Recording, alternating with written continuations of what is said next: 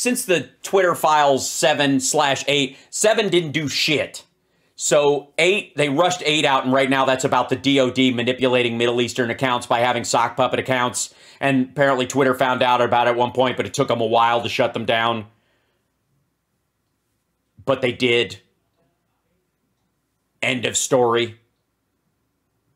Also, the idea that, you know, the people that this is pissing off, of course, is the Iranian government and anybody who doesn't want women to drive cars, which I guess is, you know, Tom Fitton and everybody who goes to Talking Points USA. Look at the, I love this and the Chiron.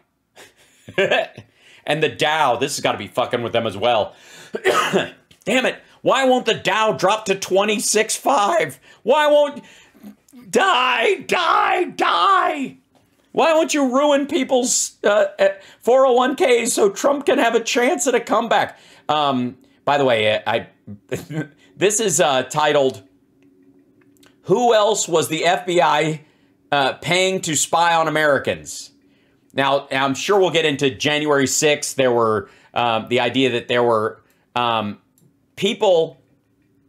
We now know, by the way, from the January 6th committee, from the text messages and the messages that they received, that were, you know, people were saying, holy fuck, you got to do something. Like I'm all for protesting, but these guys are going to murder people. They're making pipe bombs. They're building a gallows. They're bringing guns. This is different. And so those people who considered themselves maggots, full-blown maggots, were all of a sudden getting really fucking nervous that on the day, the Ashley Babbitts of the world were going to have guns in their bags, and once they made it through, they were just going to slaughter people. And that crossed the line even for some people who were comfortable storming the steps and standing up there and going, yay, Donald Trump, uber alles, right? But the storyline is now that the FBI is paying people to be un-American. Latest batch of Twitter files revealing more details of FBI influence. No. Yes. You know what? One of the biggest things that it shows is that more often than not, Twitter told the FBI to go pound sand. The FBI was like, hey, could you look at this? And they're like, yeah, we looked at it. Never mind. That's it. Hardly hand in glove, I would say. On Twitter to try to censor the Hunter Biden laptop story. Yes, the Hunter Biden laptop story, because there is no Hunter Biden laptop. And the White House simply refusing to answer questions about it all. Roll tape. The latest Twitter files show that the intelligence community was actively involved in discrediting the Hunter Biden laptop story. No, they weren't.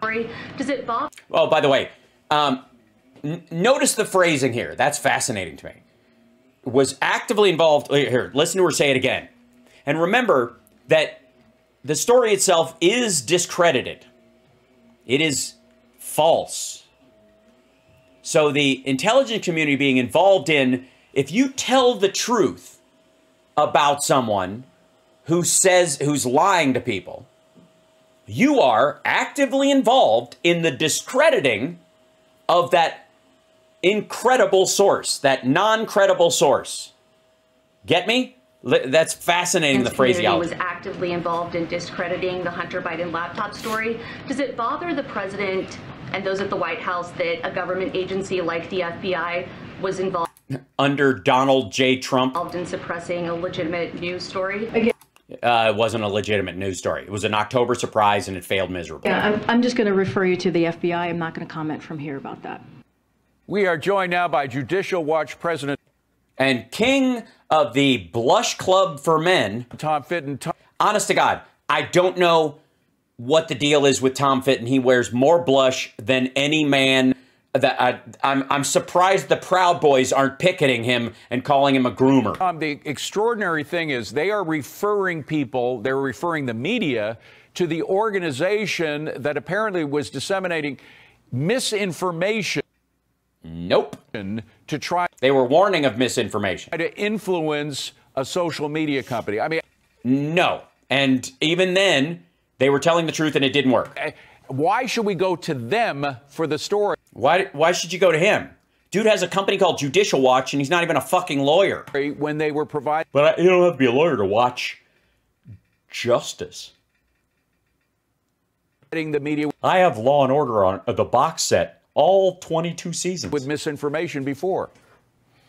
Yeah, he does need a French powder wig. I obviously, like, is when somebody going to put like one of those fake beauty spots on Tom Fitton? Think me, if this isn't exactly the kind of circumstance I would find myself in. Mm-hmm. Well, yeah, and on top of that, the last I checked, Joe Biden is president of the United States. He's responsible for the conduct of the FBI. Is he responsible for the conduct of the FBI when Donald John Trump was fucking president? No. And should be demanding accountability. Is this still going on? On top. No. Why would it still be going on? Is there anything about the Hunter Biden laptop story you can't find details of online? Of course not. And no one gives a shit. You know why? Because there's no there. Even the stories where they dove in, which I've covered constantly, like every time they come up, they're like, well, there's no direct signs of a crime, but it's the appearance of impropriety that, meanwhile, Trump is literally signing deals in the Middle East while he's president. That comes out now, and they're like, what, who? Up of this effort to interfere with the election interfere with the election by not letting our October surprise bullshit get through. At that time, you had the FBI working with their former colleague, James Baker, over at Twitter. So everybody who leaves an organization is suspect, is just basically still on the tit for that organization? That's how it works from now on? Do you see the trap that the Republicans are opening for themselves for all these fuckers who have left government and joined, become lobbyists or become executives at all these other companies? Those guys, their time in government had nothing to do with it. They're just smart businessmen, and they go where the money is. Who was the former top attorney for the FBI, moved over to Twitter. You had the FBI paying Twitter to censor and spy on Americans. Oh, citation needed. So what else? By the way, the illusion that these accounts that they're supposedly looking at are automatically Americans because they're like, my name is Joe from Ohio, is a bunch of shit. And Matt Taibbi does this whole big thing about how the FBI started caring about these accounts that barely had any followers. That's how troll fucking accounts work. They follow everybody. They have no followers because where the fuck would they get them other than similar accounts, which red flags them? If bots follow bot accounts, the algorithm can tell. So they just sit there below the radar with less than 5 and they don't chart. That was one of the ways they could get around the bot sentinels that they did have working in the automated aspect of Twitter. This was the FBI. Who else is the FBI paying? Were they paying Facebook, it looks like? Were they paying Google and YouTube, which owns YouTube? Look. Wait, Google and YouTube own YouTube? Fabulous. The FBI paid... YouTube owns YouTube? When did that shit start? Christopher Steele to dig up dirt and create dirt. No, he already had the dirt beforehand. They paid him to talk to other people because he actually had connections. He used to work for MI6. Dirt on Donald Trump. Yeah. That's not a good sign, stupid.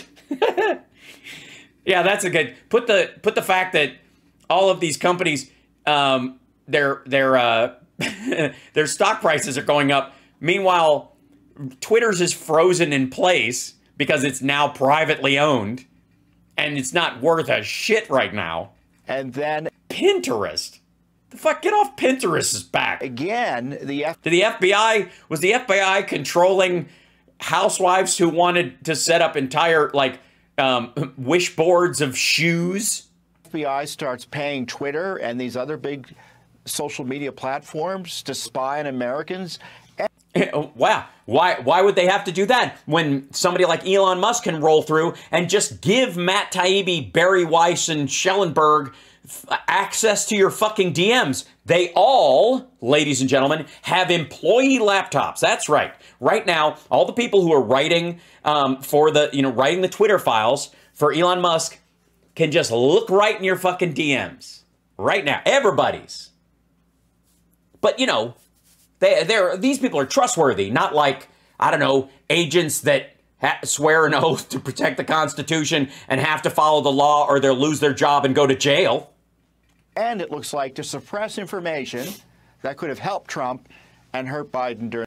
By the way, Earthshine is saying the good news is everybody's gotten tired of this shit and won't believe them going forward. No one in my town have their Trump stuff out.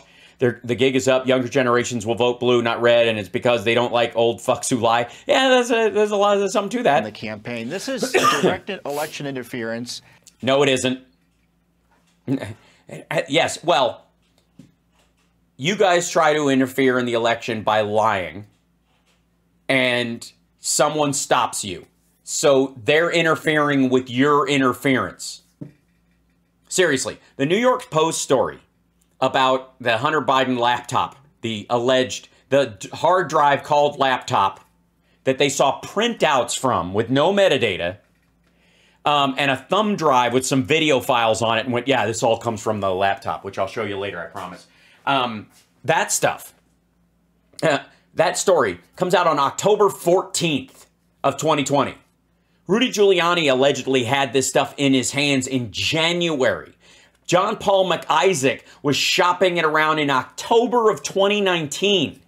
Of course, after Rudy had gone in August of 2019 and came back with a hard drive full of shit that he paid $5 million for. Allegedly, they were selling it for $3 million and he paid $2 million more.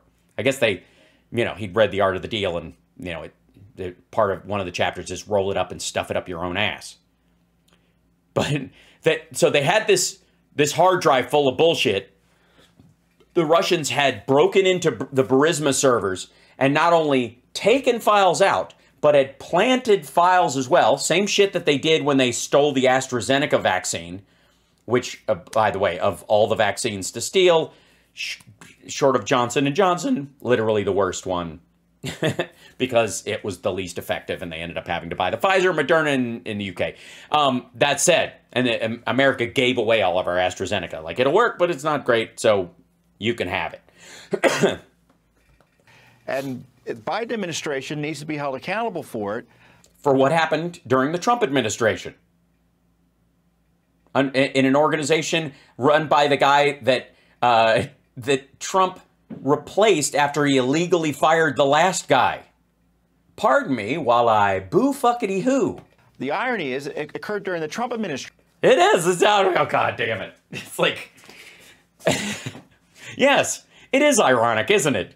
It's almost as if the Biden campaign had no material power over fucking anyone, and Trump was trying to manipulate every aspect of the government for his own power while he was there, and still failed miserably because he's a lifelong fuck-up. And it is an interesting, yeah. It's one of the... Yeah, it's very interesting.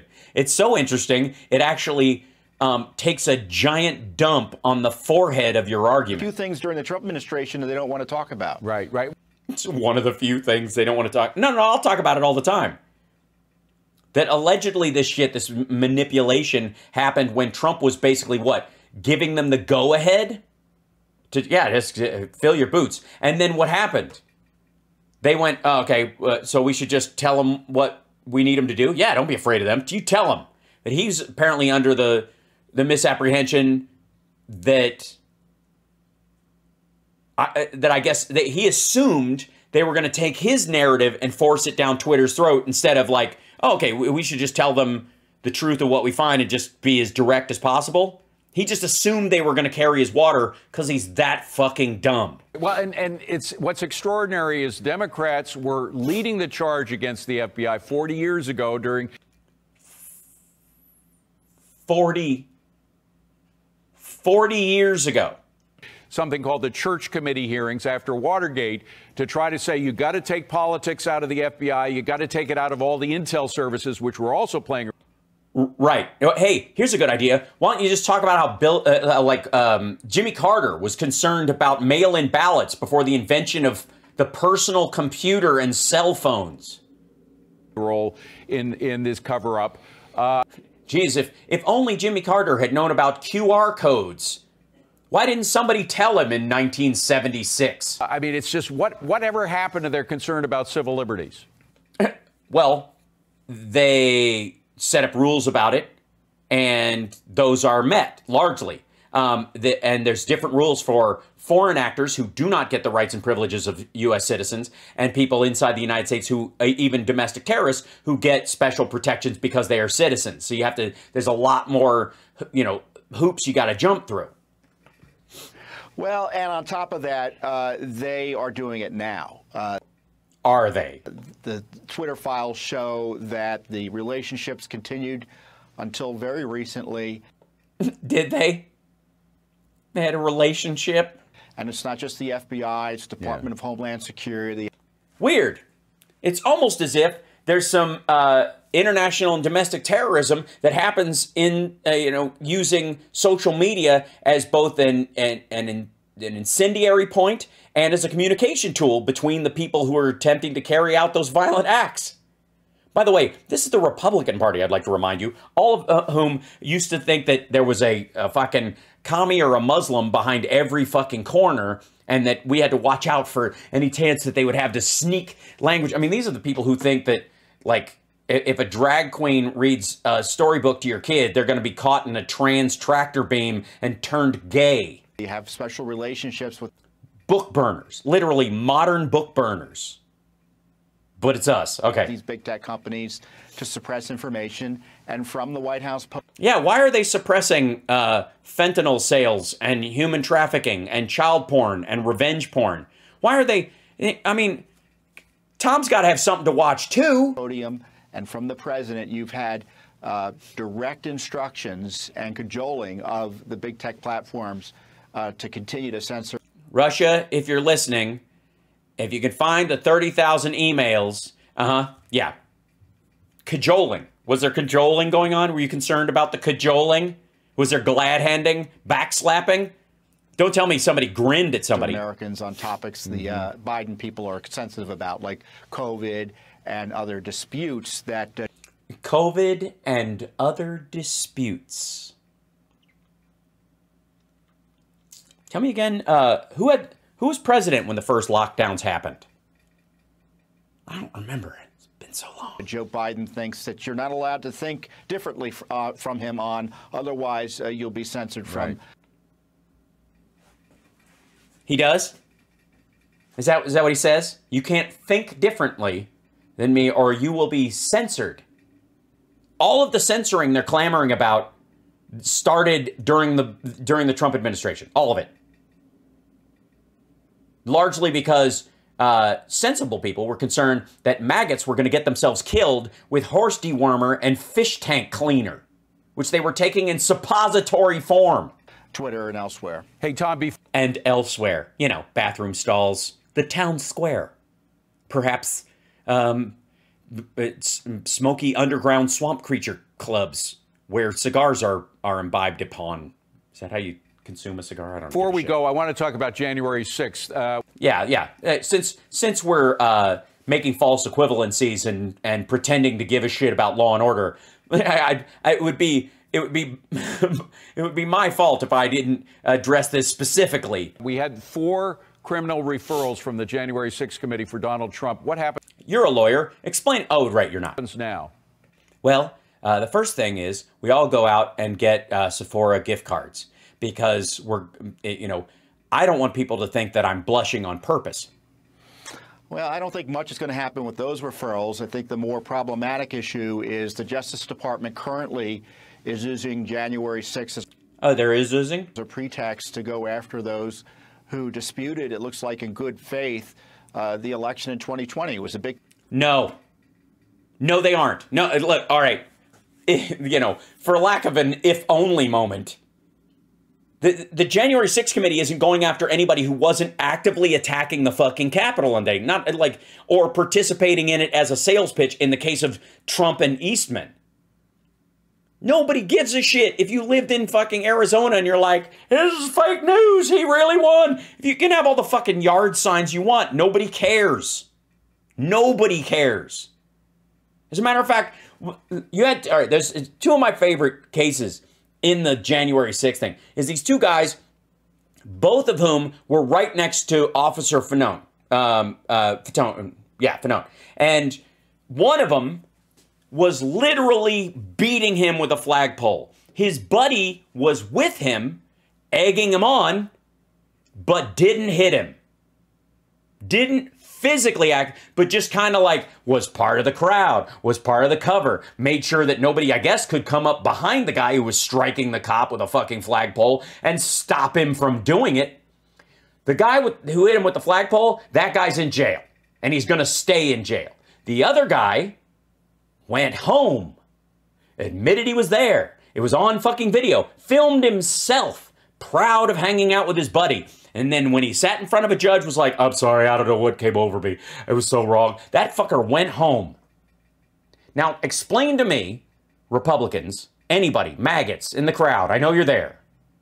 Explain to me how you feel about the idea that a cop is being beaten in the street with a baseball bat or a fucking steel pole, and another dude is acting as lookout and protection for the guy who's doing the beating so that no one will stop him. How do you feel about only one of those guys getting sentenced to anything or getting, you know, that the other guy gets probation? How do you feel about that, maggots? Trump fans, explain yourself. How is the lookout in an assault on a police officer somehow less involved in the beating? Maybe the guy just didn't have the nerve. Maybe next time he will. Maybe he was like, yeah, blunt weapon's not going to do anything. I wouldn't join in unless I had a knife. Fuck you. The nerve of these fucking people. We're the law and order party. Shut the fuck up. Controversy was a big debate, and it was a big debate, you know.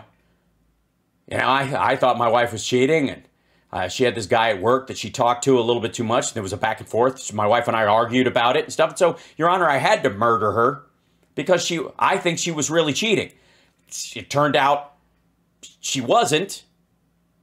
But, you know, I didn't know that at the time when I murdered her. So you should give me a break on the murder because I was under the impression that she was cheating. And I hate cheaters, Your Honor. It's why I beat that cop on the steps of the Capitol. There was a big fight about what state, federal, and constitutional laws applied to election disputes. Election disputes? Motherfucker, there's no dispute.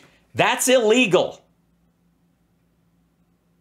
They're stopping the counting of electoral votes. They built a fucking gallows, you chump. And now the Biden team wants to jail those who raise... Who what? Who what? Wants to jail those who what? Questions about the election process. Oh, okay. We're just going to... That's what it is. That's the Biden administration wants to jail people who question the election process.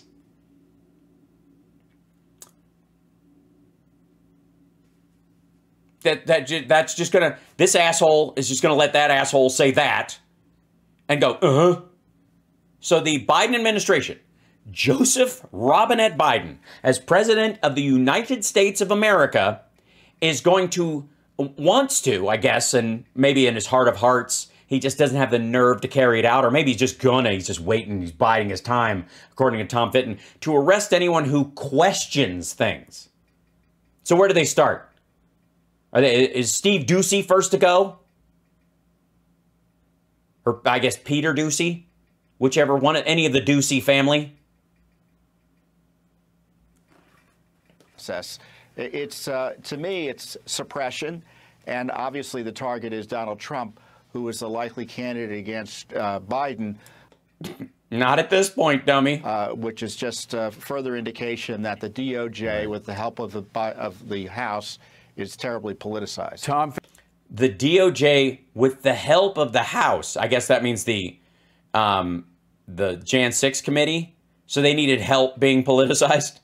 Or it could be that the particular aspect of justice that they're having to deal with right now is not your kind of like run-of-the-mill violent act or some sort of Wall Street corruption, but involved the former president of the United States and his political lackeys, both in his party and without, who were trying to keep him in power, which is at its root a political circumstance. Just because the crime is political does not mean that those involved in executing search warrants or forming indictments or any of that stuff are therefore politicized, because otherwise you could never charge a politician, because everything you go after when it comes to a politician is you being politicized. It's just, I mean, are these guys fucking children? These are supposedly grown men. Fuck, I'm probably older than both these guys. That's the embarrassing part. By the way, you're watching Hal Sparks Mega Worldwide. I'm wound up today, man. Some of this stuff is aggravating. But at the same time, I'm having a good time. I hope you're having a good time too. Don't forget to like and subscribe. Give a thumbs up. Support the show in any way that you can. I adore you guys. I appreciate it more than you know. Wound up.